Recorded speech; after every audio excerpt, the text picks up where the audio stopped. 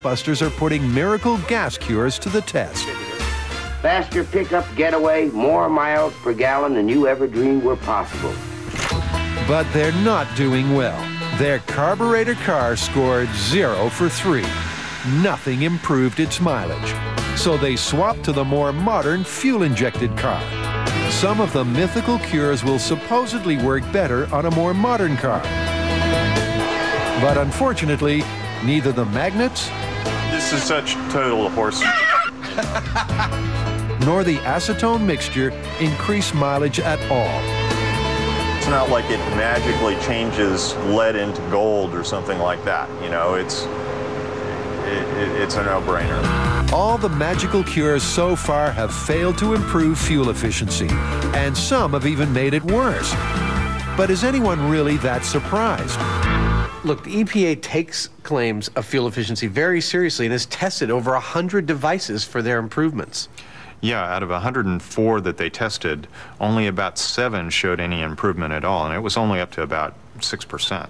Well, your mood can affect your driving a hell of a lot more than 6%.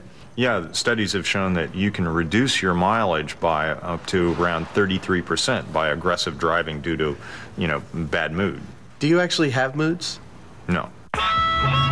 Back at the dyno, the cars have been swapped around for one final test, the pièce de résistance.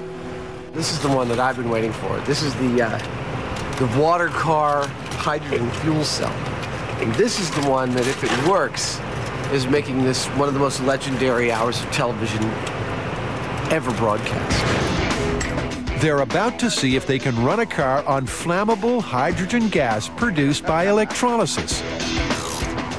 This is the instructions on the patent, that you bolt the output of the fuel cell right to the throat of your carburetor. There'll be no gasoline, just hydrogen fed straight into the carburetor. But will the car even start? We're making history.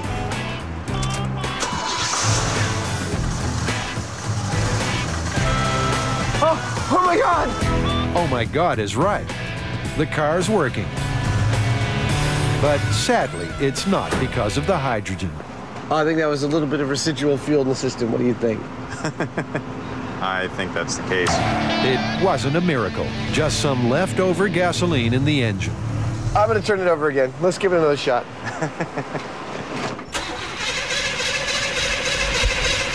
Come on! All right. My God! It doesn't work!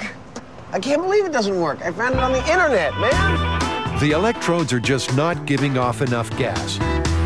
But to test whether a car could even run on hydrogen in the first place, the boys are going to hose some directly into the carburetor. Ready?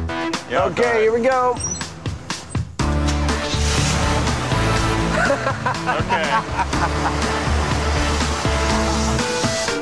Okay. Okay. That's the coolest thing ever. I guess you could, if you had a lot of hydrogen, run your engine completely without any other modifications. Let's do it again. You know there's going to be trouble when it's all going so well.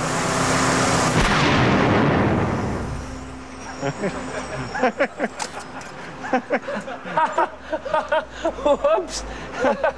Okay, that's enough of that test. With a rather nasty backfire, it's time to back out.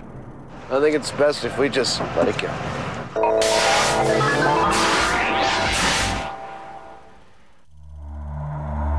In the myth of exploding trousers, the herbicide